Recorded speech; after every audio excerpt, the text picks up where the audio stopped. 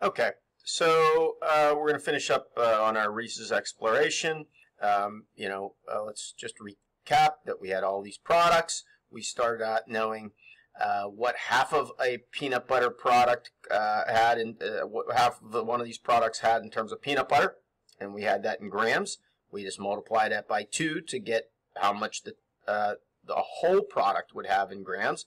We used the conversions to convert the grams to ounces.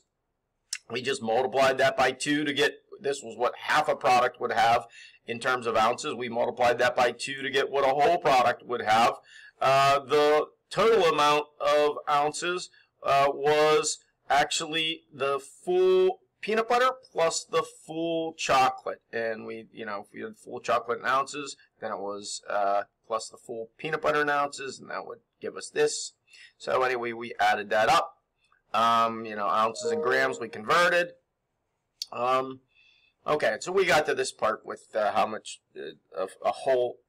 how much was all the chocolate. Well, if we know what all the chocolate is, and we know what all the peanut butter is, full chocolate to full peanut butter, we can create a ratio, peanut butter to chocolate. So that's a formula. So we're going to say equal sign. And peanut butter, doesn't matter really whether we use ounces or grams. So full peanut butter ounces, we'll go with ounces. And there's that cell. That's in a king, the amount of ounces in a whole thing would be 0.3844. So that was E2, column E, row 2. And to get this ratio, we're going to divide. That is a slash. Okay, that slash is right underneath the question mark sign, just so that you get the right one.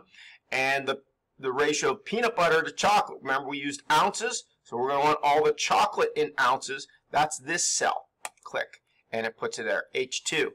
And it's going to give us a fraction. So because there's more peanut butter than chocolate, the ratio is going to be greater than 1. And if you want to double check and make sure you're doing that right, if you get a number that's greater than 1, it should show you that the amount of chocolate is less than the peanut butter. And in this case, that's right. 0.38 in peanut butter is more than 0.31 in chocolate. So now we can just pull that down and get ratios of peanut butter to chocolate for all this stuff. Chocolate to peanut butter is just the opposite. Same thing, equal sign. Chocolate comes first. Let's do grams, and let's see how close these are. Grams is I2, full chocolate grams. Where's the full peanut butter grams? Right here, 10.9. Oops, and it didn't let me do this. So it's going to be this slash right under the question mark sign, and then, okay, so I messed up. Let's go back. All right, so it was going to be, I said full chocolate grams divided by full peanut butter grams.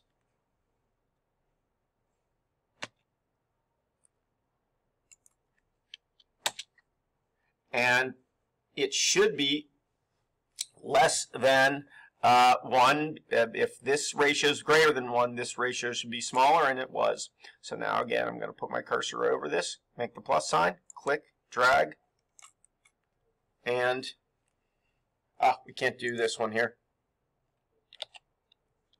Not sure we can do the other one either, but we'll leave that. Okay, weights of outer shell we are going to ignore. I'm just going to fill that with some gray so that you know we're not doing that. Peanut butter percentage. Now remember, percentages are different from ratios. This is not the amount of peanut butter compared to chocolate, but the amount of peanut butter compared to the whole thing. This is going to be a little bit more complicated formula. So we're going to say equal sign, and we're going to want to divide the amount of peanut butter by the total. So where's full peanut butter? Right here. Okay, now we're going to say divided by, well, what's the total? The total is not just the chocolate. Where's our full chocolate? And yeah, we're in ounces. So it is the chocolate, but it's not just the chocolate. It's the chocolate plus all the peanut butter. So we're dividing the peanut butter over the total. We could have done the total ounces, but I decided to, to let you think about it this way. The peanut butter and the chocolate makes up the total. So, what was that? I have H2 and E2. And close parentheses. And this is a percentage, so we will select this.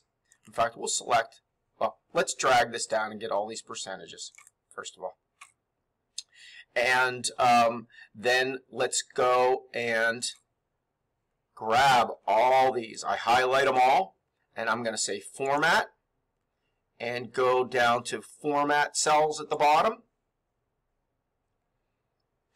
And one of the choices is percentage. We can choose how many decimal places to have in our percentage. And there are all our numbers. Just for fun, let's do something real quick and just see. So remember, this formula was E2, the amount of peanut butter, divided by the peanut butter plus the chocolate, because the peanut butter plus the chocolate gives us the total. Well, we have a total. This is the total. Let's see if this would work and get the same thing. We're going to divide all the peanut butter in ounces, E2, divided by the total.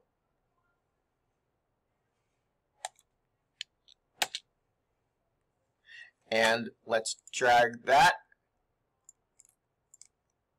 down, and let's format cells, go to percentage, 2 percentage points. Let's see if they are identical. 54.93, 54.93, 44.44, 44.44. Sure enough, they are. So that's it. That's the whole thing.